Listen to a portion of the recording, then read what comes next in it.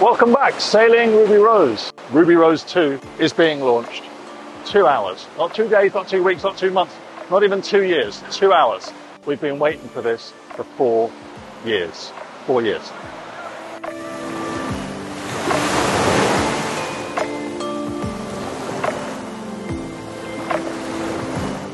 Good morning, my little Ruby Roses. It is Monday the 9th of June. Firstly, launch was delayed by 3 days because paperwork needed to be filed. And so tomorrow is launch day. And now, because it's Monday morning, the team have been working all weekend. There is a lot to show you, small details, what is going to make this boat our home. So let us start with the exterior. First, we have these clears. Now the clears are removable, but also foldable. So here we have side clears. Now that obviously will keep everyone dry, and it does almost give you 50% of the cockpit closed off, which is super, super clever. Cockpit is complete. We've obviously got the matting to go down, but now finally our cup holders are in. So I will obviously be having my beverages on there. I've also put the shade netting over here, so that's all popped on. One thing I have just picked up on is that there was not a flaw, but there was an issue with the 1260. And that issue was that where the line for the trifold door went down through the coach roof, it dripped. But it seems now that they've done this. They put a little cowl over it to stop water getting through. So that has been changed. That's excellent news. Other things to note is that they now have handrails where the upstand used to be. That upstand, I was never happy with it. I always thought it was dangerous. And it's good to see that, yeah, now we've got like a big grippy handle. That's what I want, a big grippy damned handle. Okay, ladies and gentlemen, please enter Ruby Rose 2, because despite the fact it's a bit of a mess, there is so much good stuff here. Number one, this absolutely stunning bird's eye maple desk. It is a real feature of this boat. Not quite finished yet, there's some work to be done, but yeah, it looks amazing. And the satin coat varnish, I know that this is a small point, but the actual finish and the varnish is something you really do need to look at. Similarly, swinging round, they've actually exposed the whole galley workstop now, and it looks epic. And here is the finished galley. There is some final buffering to be done, but let's just run you through this. A lot of beautiful corian, the freshwater faucet, the saltwater faucet. There is a door on this cupboard now underneath the hob top for our spices and our teas, the beautiful induction hob, and then we have that dual microwave and conventional oven all in there. So again, we're very, very into cooking, but this area, it is stunning. Once it's all polished, once it's all dressed with the blinds in place, this is going to be an area that we're really going to love spending time in with ourselves and also with our guests. So you can see the large expanse here. It really is the focal point of the boat. And so, ladies and gentlemen, it is me signing off Monday the 9th of June. I'll be back tomorrow, the 10th of June, to watch this boat being launched. So the team have a crazy, crazy big day ahead of them. This is why I am here at 6:20 in the morning, so that I don't get in their way. And I will see you all tomorrow. So here we are. I'm just going to slip my shoes off. The crane's arrived. Our tender is on board. The dinghy is on board. Really amazing to see. Those beautiful carbon fiber steering wheels in place. The ever diligent Mr. Khan and Mr. Lin, who Mr. Khan has been on this project since the very, very beginning. Mr. Lin has been here about a year. They are super diligent. Just doing final preparations before everything gets lifted up. So the workers are getting off the boat. There are some last minute tools. Everyone's pretty stressed. Crane operator ready to go. Mr. Khan ready to go. Everything ready to go. So it's 10 past 10. I think the skies are going to open in a bit. Team's all in place. Amazingly, Lucas has managed to get himself out of bed. Still on Buenos Aires time, but yeah. Ruby Rose 2 is going to come up, go all the way down there. They have taken the mast. They put the mast all the way down there to be stepped. So the team just rolled that past, and then lifting straps, and then up. And I will be running around with like a blue-ass fly, getting everything filmed for you all. One thing, and I do really want to run through this. We always do this, but thank you to our patrons for reminding us. this, a British coin. It's a British pound coin. And the reason that I'm using this pound coin is that the pound coin will go underneath the mast. This coin was I found it in my oilskins. This coin has done 25,000 miles around the globe with me. Don't know why, but yeah, so this will go under the mast. Anyway, let's get back to filming.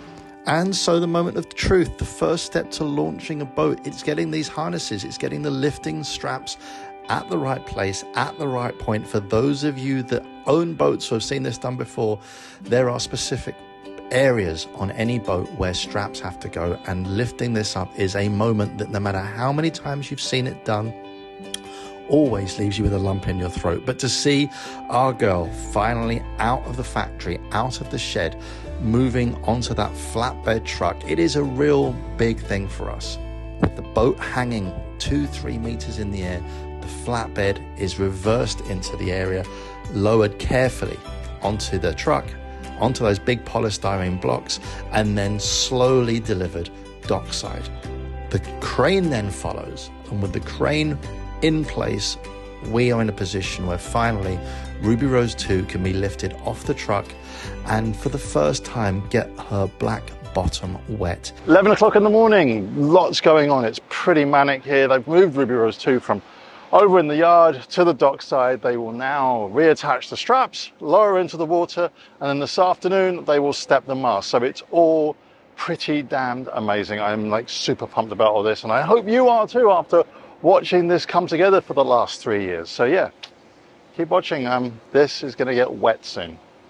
It is really, really beautiful to see this. Really amazing to see. Finally, our boat dipping herself in the water. And from here on in, this boat is wet. It is absolutely time for us to go sailing. Now we have to go through test sailing. We have to go through systems checks, and that is all done by Seawind. This is not something that actually I even wanted to see. I just want the boat to be ready for Terysa and I to sail, so that our adventures after all this time in the factory, which I have actually really enjoyed, and I hope you have too, now come to a close and the next chapter starts, which is us going sailing. There you go.